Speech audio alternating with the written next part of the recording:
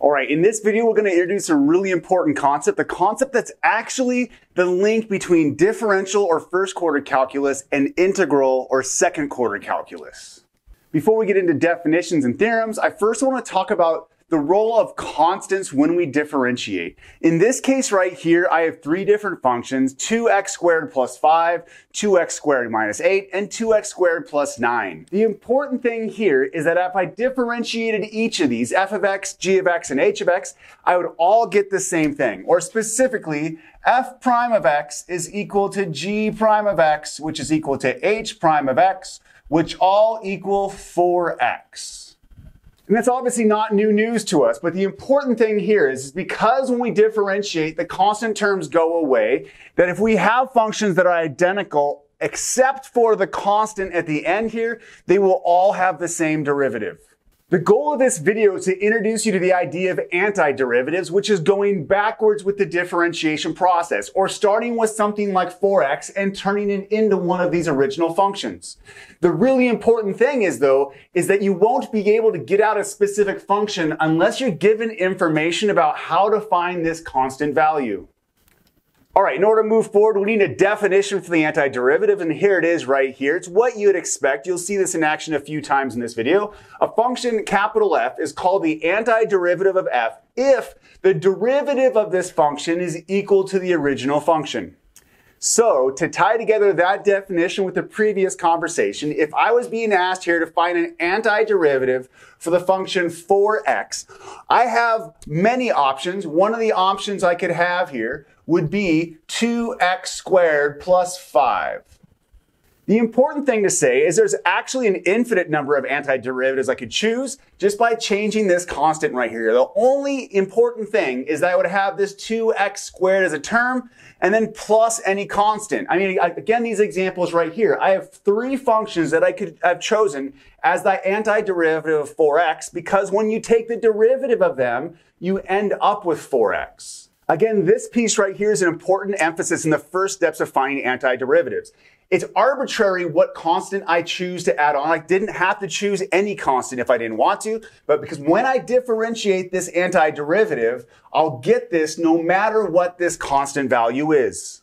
So it might feel a little bit strange that when we anti-differentiate, we get this choice of constant, right? There's a bunch of different antiderivatives for any function because of this constant term. But what we've developed is this idea of the most general derivative of a function. And so if f is an antiderivative, any of your antiderivatives of f, then the most general antiderivative for f is f plus c, or f of x plus c. This plus c right here is denoting the fact that there's this arbitrary constant that can be added on, that any function that starts with f, your antiderivative, and adding or subtracting any constant value afterwards will still be an antiderivative of your original function. So let's start building some rules and properties that help us find these antiderivatives. So here I'm being asked to find the general antiderivative of f of x equals 6x squared plus 10x minus 7. And again, this statement about the most general or the general antiderivative is just a bit about this plus c statement, and you'll see how that will be involved in 1 second.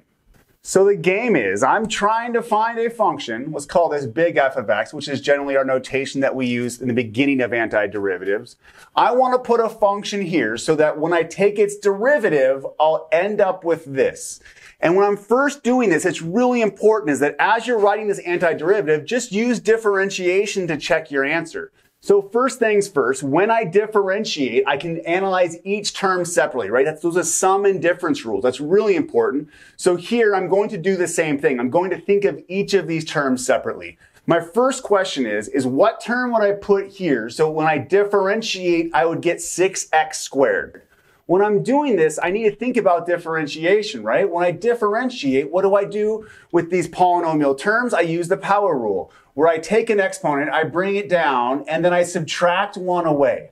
So the first thing that I know is that right here, I'm going to want an x cubed term, because when I differentiate the x cubed term, I'm going to bring down the 3 and take one away from the exponent to make it an x squared. Then the question becomes, well, what do I want here as a coefficient? But I just said what the power rule is again, right? I'm going to take this 3 and multiply it by whatever number is here and take one away. Well, I want the number here that when I multiply it by 3, I get to 6, and that answer is 2. And the beauty, again, with antiderivatives, I can always check my work. And it's good to guess at times and then check this and tweak your understanding.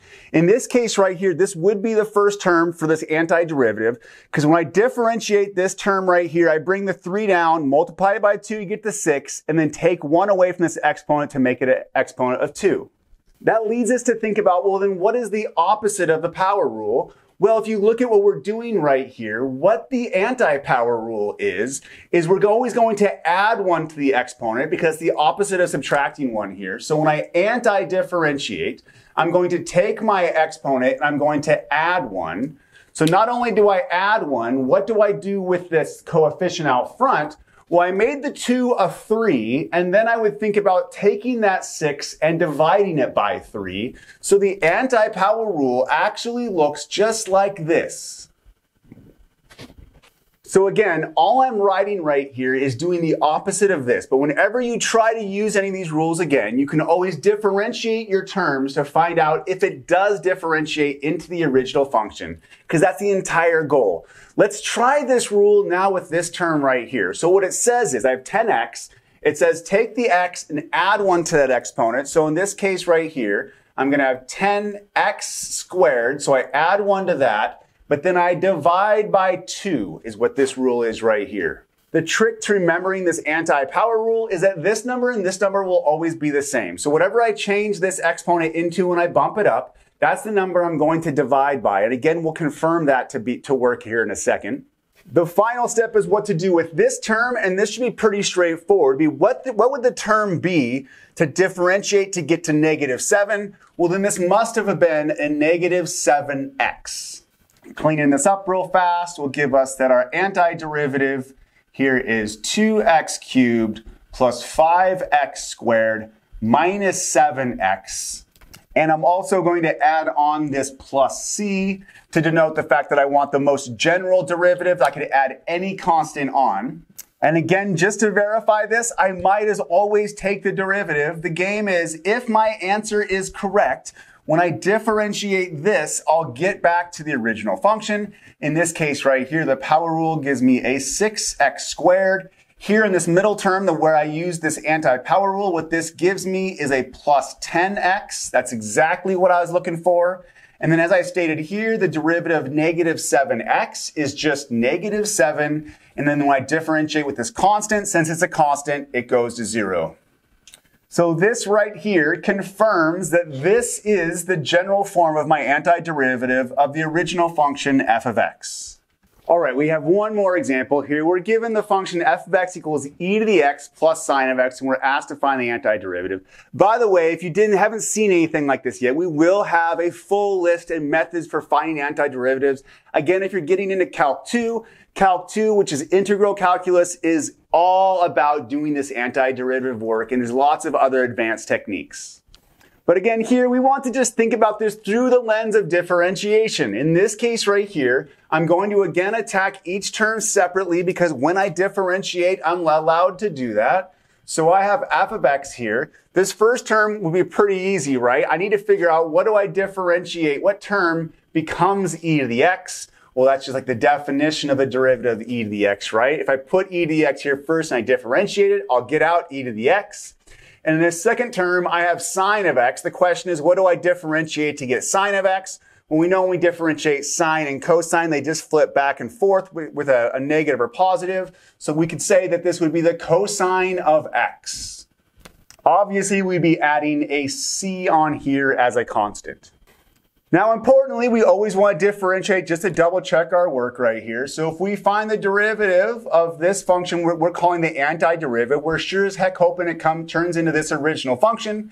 In this case right here, e to the x, of course, just gives me e to the x. The derivative of the cosine of x is negative sine of x. And the derivative of of a constant is 0. So there seems to be an issue here. When I differentiated this, I didn't get my original function right here because I got this negative or this subtraction between the two terms. That's not a big deal though, because if I just go back to this and I change this from addition into subtraction, that negative that pops out when I differentiate the cosine will turn it into a positive. And now checking my work again, when I differentiate the cosine of x, I get negative sine of x. The negative sign and the negative here will give me a positive. Then this, I know now, is the general antiderivative of the original function f of x. So the important takeaway so far in this video is just the idea of an antiderivative. You're trying to write a function that when you differentiate becomes the function that you're starting with. All we're doing is going backwards. This should feel very normal. We've done it all through mathematics. We first squared or used exponents and then we introduce radicals. We start add and then we subtract. We have exponential functions, and then we have logarithms. We have to have these inverse operations of each other to really be able to use something. And now we're introducing the idea of going backwards with differentiation or anti-differentiation. These rules, again, I think this right here is going to be a bit awkward. We have this negative that pops out when we differentiate the sine and cosine. It'll be the opposite of what we're used to. Again, the derivative of sine is cosine. The derivative of cosine is negative sine. So when we go backwards with the differentiation, that negative plays a little bit different role, which will be awkward, but you'll get more used to that. The important thing throughout this section when you first start is take some guesses, try something with the antiderivative, but just use differentiation to check your work, and you should be able to troubleshoot the right answer after a few attempts.